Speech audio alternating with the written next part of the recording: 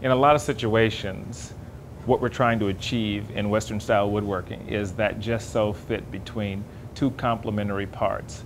And the basic building block of all Western woodworking is going to be the ubiquitous mortise and tenon joint, whether we're talking about aprons and rails on a table or a chair, or we're talking about a bridle joint and slip fit on a tenon when we're doing a breadboarded in on a tabletop. There's many situations where you've got to remove just a few thousandths of an inch to try to achieve that perfect little compression fit.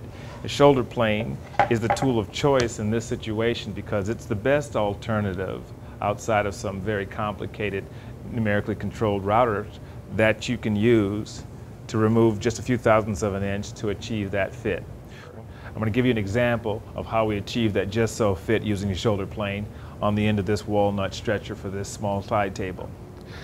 All hand planes, whether they're shoulder planes or standard planes, are like good saws. They're all self-jigging tools, meaning that if we have the fore end of the tool, the middle of the tool, and the aft end of the tool in good intimate contact with the cheeks of that tenon, we can take a controlled shaving all the way across the length of that tenon. Just like using the standard plane, when we enter the cut, we want to have enough downward bias that we're going to make good contact with the cutting element, but most of your downward pressure is going to be in the fore end of the tool. As we approach the center of cut, you have about equal pressure between the front hand and the back hand, and as we exit the cut, you want to transition the majority of your downward pressure to the rear hand. In very few situations in the use of the shoulder plane are you going to be doing along the grain types of cuts. The nature of the tool is to trim the cheeks closer together to fit inside of a mortise and to trim the shoulders to get a good light tight fit perpendicular or whatever angle you want in relation to the vertical members.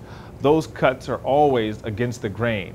You've got with the grain cuts and against the grain cuts, and I wanted to show you one of the hazards of just this type of cut. I'm going to put my walnut stretcher aside since it's going to be going into my actual project. I'm going to use this piece of white oak to demonstrate the kind of blowout that can happen and then hopefully give you a little bit of coaching on how to eliminate that.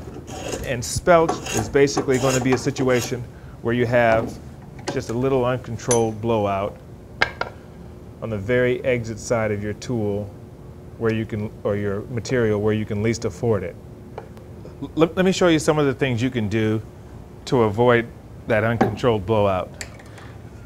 You can use a hard block of wood with a piece of sandpaper or a finely set shoulder plane, but my tool of choice for doing this next part is a sharp chisel. And what we got to do is we got to pay attention to three areas. You've got the shoulder of the tenon where it meets the edge of the stock that the tenon's milled into, right here. You're going to have the apex between the edge of the tenon and the cheek of the tenon right on this corner here, and then you're going to have the end of the tenon, which corresponds to the end of the board, where the edge and the end come together right here. And what we do is we just simply take a chisel or a fine cutting rasp or woodworking file, and we're just going to back bevel that a little bit, just a little bit of a chamfer. That wood directly adjacent to that edge, when chamfered like that, will support that cut when it exits and control that blowout to a large degree. One more here on the edge. That'll also help when we're trying to ease that tenon into the mortise. And then the last one would be right here along the grain, going back to the shoulder of the tenon, just like that. Well, the final step to getting that just so fit between the mortise and the tenon is where the shoulder plane earns its keep. What I've got left here on my little side table is one more joint where we're going to fit this tenon into that mortise. And as you can see here, our tenon, as it came off the machines, is slightly too thick and slightly too wide to fit into its intended mortise. And this is really where the shoulder plane earns its keep. We just have to remove a few thousandths of an inch of material from this cheek, a few thousand from this cheek, and perhaps a little bit from the short edges to get that just so fit in between these two parts. The better quality shoulder plane manufacturers will supply with a blade that is just a skosh wider than the sole of the tool. In this case, it's probably 80 thousandths of an inch wider. And the reason we do that is because depending upon whether you have the tool with the blade set to the right or to the left, it's going to allow you to cut directly to the inside corners of the cheeks and the cheeks and the shoulders of the tenons, making sure that you don't leave a ridge of wood that'll interfere with your final fit.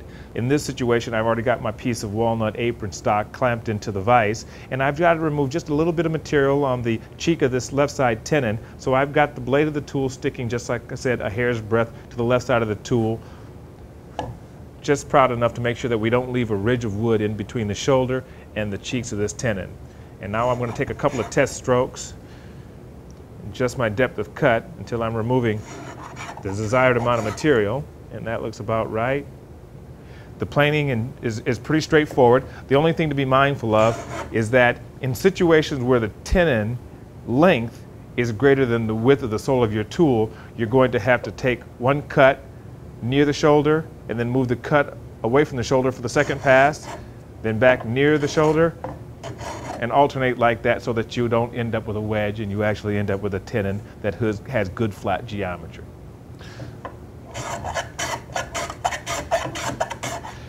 In some situations where you've carefully prepared the exit sides of your stock, you might still experience a little bit of unwanted blowout. And it's not against the rules to reverse the planing action of your tool and attack it from the far side toward the middle while you're doing it from the near side toward the middle on this side. You still want to be careful to make sure that you overlap your strokes, paying careful attention to this inside apex where the shoulder and the cheeks of the tenon meet. Very, very easy to get lulled into removing too much stock on the exit side of the tenon, creating a wedge, rather than a tenon that has good regular geometry.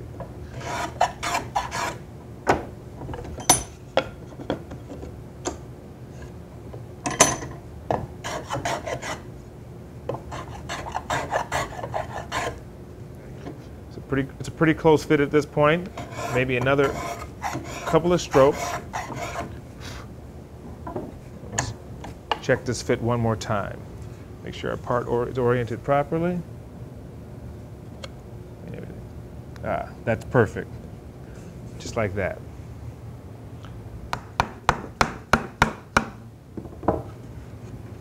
One last dry fit to make sure that everything fits just right. Prep these surfaces for sanding, and I think we're ready for a tabletop.